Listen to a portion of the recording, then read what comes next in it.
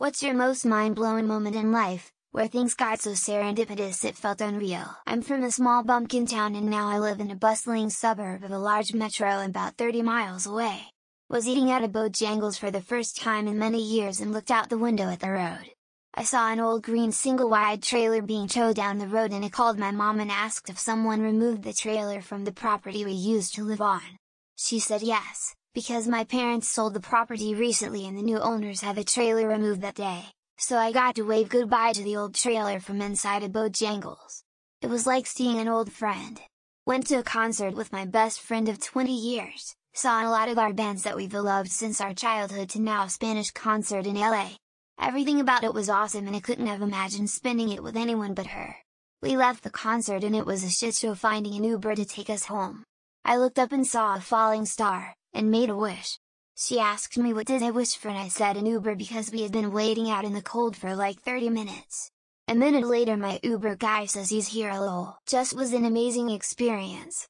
I once had a very vivid dream that I was walking down the street and a black car pulled up alongside me, and Philip Seymour Hoffman got out and made small talk. Random but memorable to me for some reason. A few years later I moved to NYC, and was walking through Midtown to my friend's apartment. I stopped at an intersection and a black car pulls up to the curb, and Philip Seymour Hoffman gets out. I didn't want to bother him but we did smile at each other. He was on his way to play Willie Loman in Death of a Salesman on Broadway. I go to Omegle for 3 consecutive nights, talking to strangers and share my problems there. One time I decided to go to Omegle at 9 AM because I was feeling a bit down and guess what? I met this genuine American guy, he's silly and super kind. In that moment my heart skipped a beat. Felt like I'm emotionally attached and my soul was too. We talked there for an hour and the site luckily didn't act up and didn't skip. He is my boyfriend for almost a year now, smiley face. Ethan, lovey. I love you, okay? I can't wait to see you in 2 years. My family was at a park near our house. A butterfly wouldn't leave us alone, adorable, and eventually it landed on my wife's shoulder and on my son's finger. Once it landed, we saw the coloring and realized it was the same butterfly that my Mill used to dress up as. She loved butterflies and found excuses to put on that costume.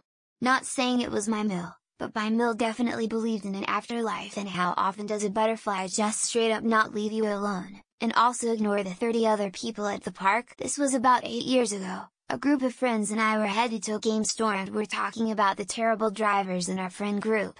We all agreed our friend Steve was the worst because he was always on his phone while driving. As we passed an on-ramp for the highway, we almost get run into by a car that swerved over into our lane. As we look over, it was Steve, on his phone. We were dumbfounded. The day before, I lost an Apple Watch. 2 days later, when biking, I fell off. Many lucky things happened. I managed to jump into the 3 feet of grass patch along the road without injury. My bike was perfectly fine. My Apple Watch came out of my pants legs, and for passerby, it looked like some Mission Impossible thing where the guy jumps off and in a fluid motion, recovers. I have a super duper shy and quiet friend who is very difficult to hold the conversation with in the class because of his shyness. One day I was shocked when I found his social media account because he was very confident in the picture and I never knew he has a girlfriend. He is like a completely different person outside of school. Lol. I dreamt I was on a cot in somewhere else, homeless shelter type place. What was weird was that out the window was a flat roof. Like I was on a level that ended at the window, but the floor underneath me continued. I broke my leg a few days later and found myself lying in a hospital bed and looking out a window onto that flat roof. Longtime autistic friend I found in a particular fandom some 12 years ago and I realized we actually were classmates back in elementary school. We just kinda blanked out those years since they were so horrible.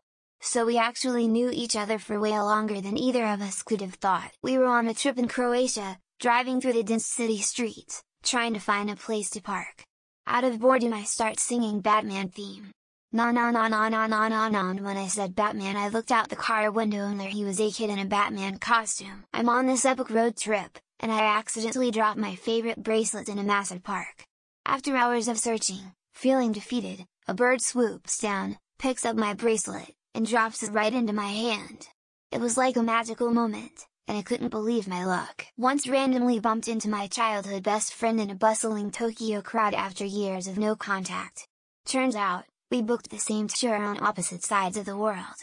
Small world, Big surprises. Anyone else at a friendship reunion in the most unexpected place? Found a handwritten letter from my dad on the 20th anniversary of his death.